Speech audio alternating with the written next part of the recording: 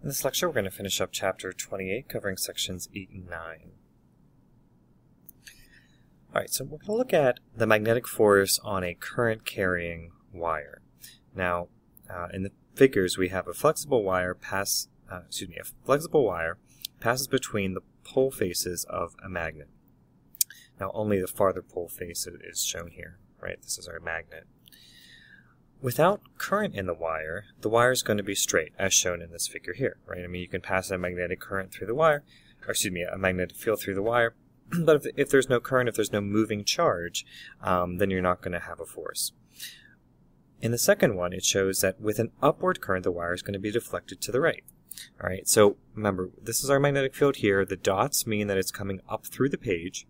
All right, so magnetic field is coming up through the page, and you have a current, right? And this is the direction of the positive charge going from the bottom to the top. And that's going to give you a force to the right, so it's actually going to push the wire a little bit to the right. Now, in the last picture, this is with a downward current, so the deflection is going to be leftward, right? And you can do the right-hand rule to kind of figure that out. The connections for getting the current into the wire at one end and out of the other end are not shown. Okay. So let's consider a length of wire, L, as shown in the figure here. All the conduction electrons in this section of wire will drift past this plane at XX in some amount of time, right? And this should actually be a subscript here. So this is, the time is just the length divided by the drift velocity. And this of course comes from our velocity is equal to distance over time. Right, so the distance in this case is our L, it's the length of the wire, and we're going to use our drift velocity. Because we know that electrons are going in all directions, but the general drift of the electrons or of the charge is going to be along the current. Okay, so thus, in the time, a charge will pass through that plane. It's given by, so the total amount of charge would then simply be Q is equal to our current times the time, right? And our time we were given as the length divided by this drift velocity. Okay, so that means we can see what the force on this wire is going to be. All right, so our force to the magnetic field is going to be Q times our drift velocity times the magnetic field times the sine of theta. Now if I plug in what I just found for Q, we get our current times L divided by our drift velocity times drift velocity times the magnetic field B times the sine of 90 degrees, because the angle between our velocity and our magnetic field is going to be 90 degrees in this case. Everything's going to be perpendicular to each other. Okay, well this simplifies out nicely for us, so that goes away, this just goes to 1. So the force from the magnetic field is simply the current times the length times the magnetic field, right? So it's the current running through it times the length of our segment of wire times the magnetic field. All right. Now, if we pull that sine 90 back into here, we know this is going to be sine of the angle. So say the magnetic field was not perpendicular, right?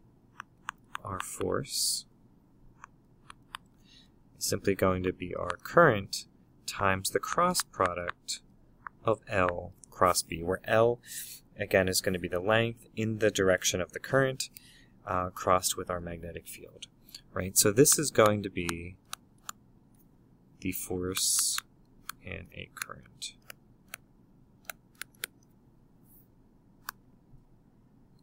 Okay, so again, L is going to be the length vector, and it has a magnitude L directed along the wire segment in the direction of the current, right, in the direction of our conventional current, which is the direction of the positive charge flow. Now, if a wire is not straight or the field is not uniform, we can imagine the wire broken up into small straight segments. The force on the wire as a whole is then the vector sum of all of the forces of these little tiny segments. So let's just say go back there.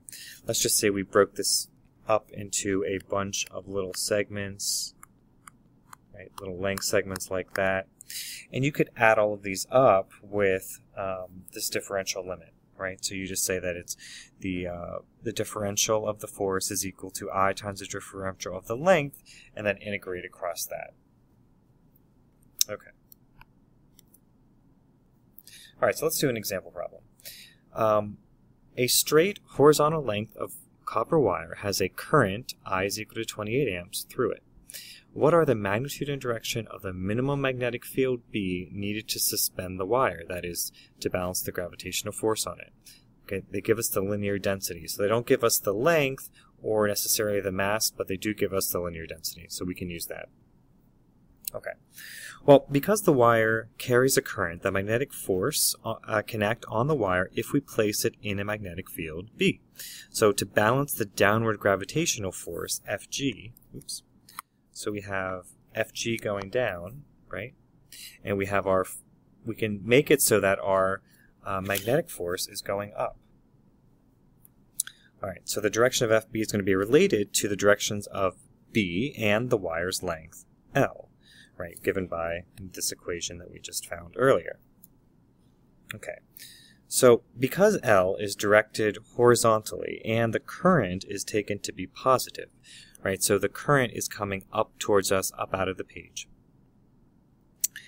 The right-hand rule is going to say, this is going to tell us that B must be horizontal and rightward, right? So if we say that our current is coming up out of the page, point our fingers up, and then we curl them around to where B is, right? So we curl them around to the right. That's going to give us our thumb pointing upwards, right? So that's where our force from the magnetic field would be. Right, and that's where we want it, right? Because we want it to balance out the gravitational force. Okay, so the magnitude of FB is going to be simply given by ILB sine phi. Again, we just found that earlier. Because we want FB to balance FG. So,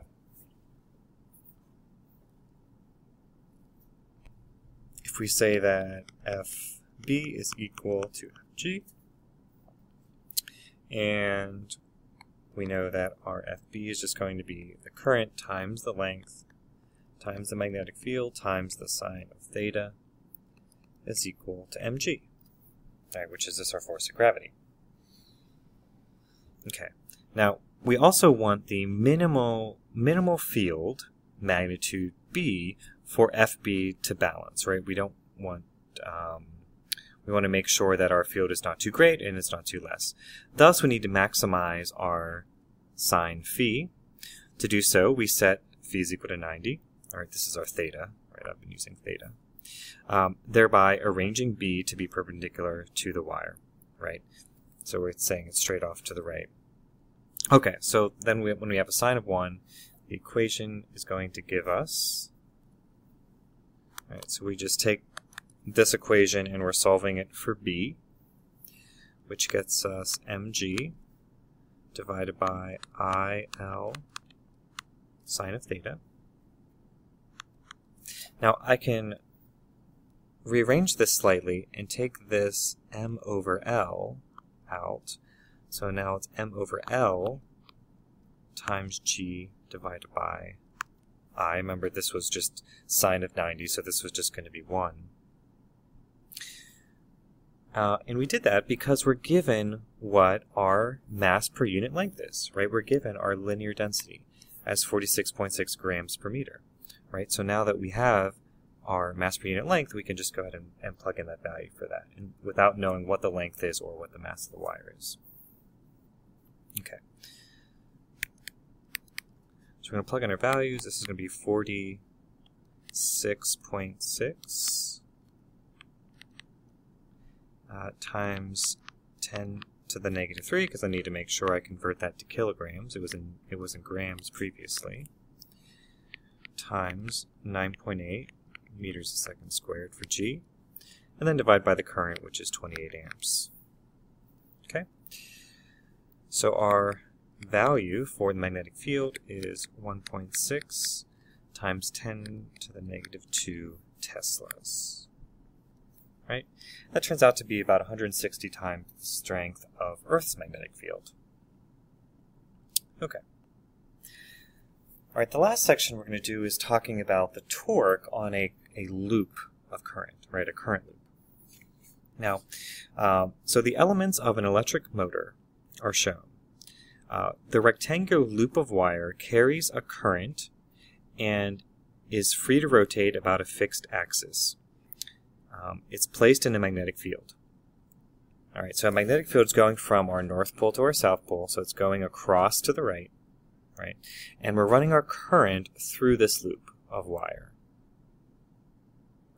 Current's being run through like that. Now, a commutator, not shown, reverses the direction of the current every half revolution so that the torque always acts in the same direction, right? Because if it flips over, you're going to reverse the direction of the torque.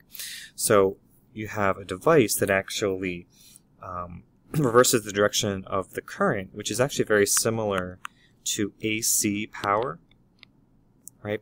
In the previous lab, we did DC, which was direct.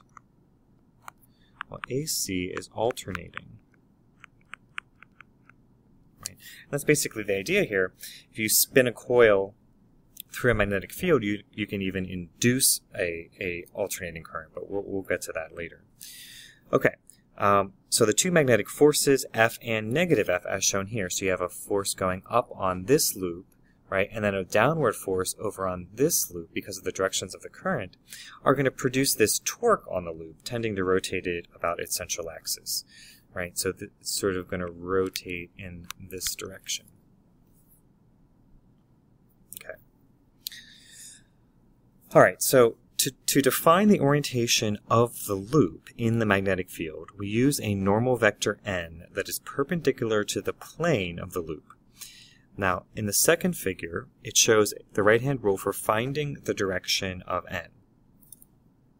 All right, so we're just going to basically curl our hands around where the current, around the direction of the current, and where our thumb is going to show you where the direction of our normal vector is.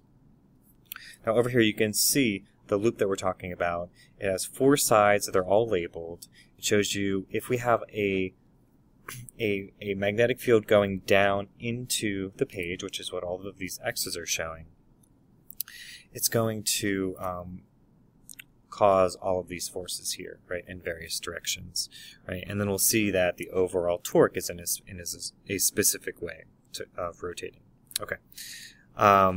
So in the third picture here, the normal vector of the loop is shown at an arbitrary angle theta to the direction of the magnetic field.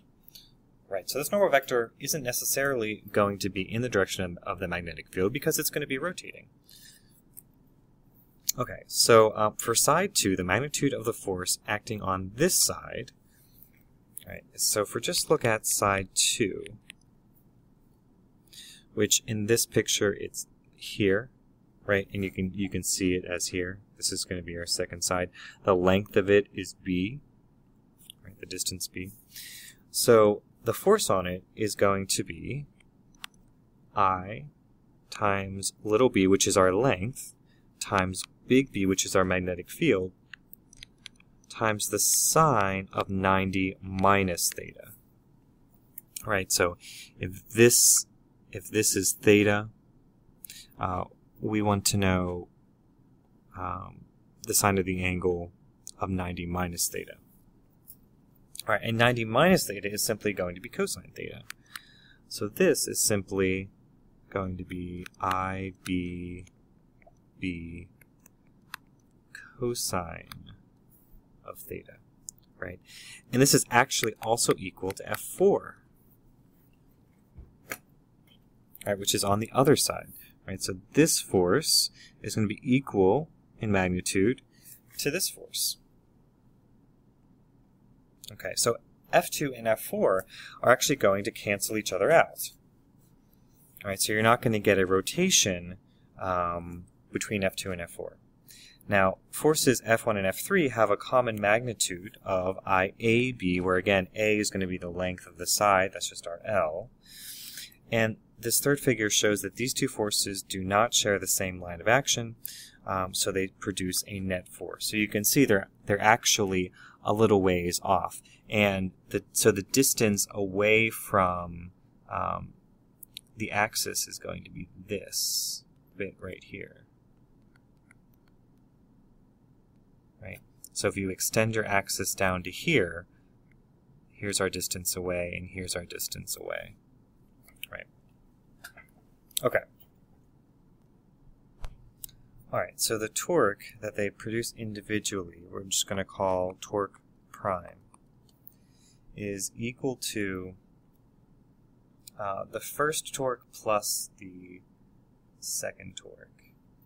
Alright, so that's going to be IA B. And remember, torque is going to be force times a distance times the sine of the angle between these two vectors. So it's going to be FD sine of theta. Alright, so here's our force. That's our force right there. Right? I times the length times our magnetic field. And then the distance is going to be B over 2 times sine of theta. Right? And it's B over 2 because think about if this loop went all the way down to here. So let's say that if this loop was, let me erase some of this stuff here. Right? If you rotate it back this way so that it's flat against here, right? Then you have a force in this direction and a force in this direction. And this whole length here is B. Right? So the max that it can be is B over 2, right? That's going to be the distance of our arm here. But then it's going to, of course, decrease as you start increasing this angle, as you start going back that way. Okay, so that's why it's B over 2 sine theta, right? And then we're going to add the other force on the other side, so that's IA B. And it's the same thing, B over 2 sine theta, and they're additive, so they're going to add together. Which means this is just IA B, big B, sine of theta. Okay, so this would be, if there was one loop, one coil of wire, this would be the torque on it. Right. Now, if there's n loops, which means there's multiple loops of wire, all right, and the area is going to be AB, right, just the length times the width. The total torque would then be, we'll just use regular T for the total torque. It's just going to be N times RT prime, right? So you just multiply however many coils you have. So that's going to be N times IAB times the magnetic field times the sine of theta. Right? And again, we say that AB is just going to be the area. So we end up with NIA B sine theta. Alright, so this would be our total torque for a multi-loop wire. Alright, multi-coil wire. So now that we have this as area, this can be any area. It doesn't necessarily have to be a rectangle. So you could have a circular coil, right? So our circular coil would simply be Ni pi r squared times the magnetic field times the sine of theta is equal to the torque. So it just depends on what the geometry of the object is. Okay, that is it for this chapter. We'll see you next time.